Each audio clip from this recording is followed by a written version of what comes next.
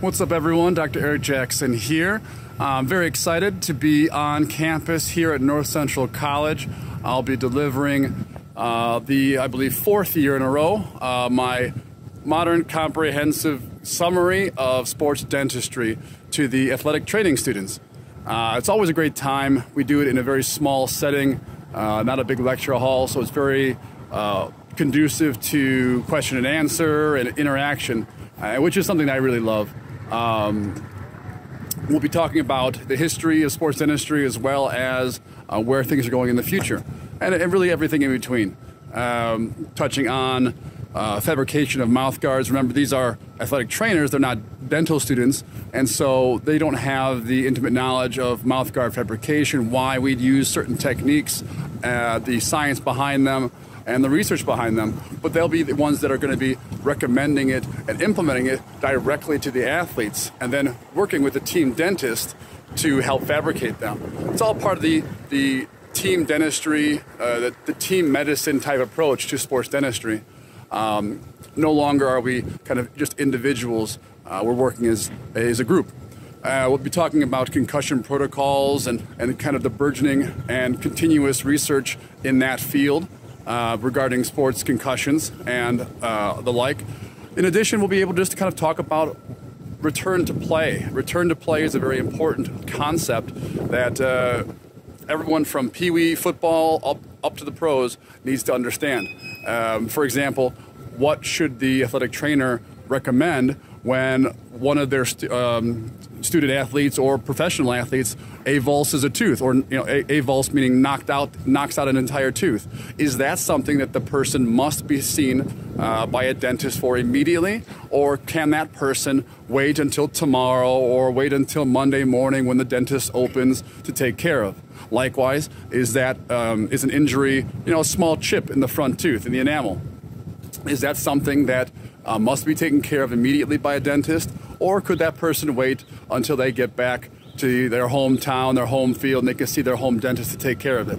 And everything in between. There's a lot of different types of dental injuries that happen on a playing field.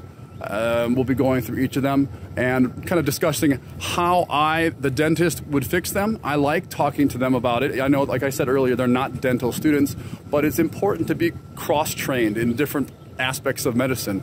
I know just a touch about athletic training, and I want them to know just a touch about dentistry, and then rely on the actual athletic trainer to do the real work, just like they would rely on me to do the real work as far as dentistry.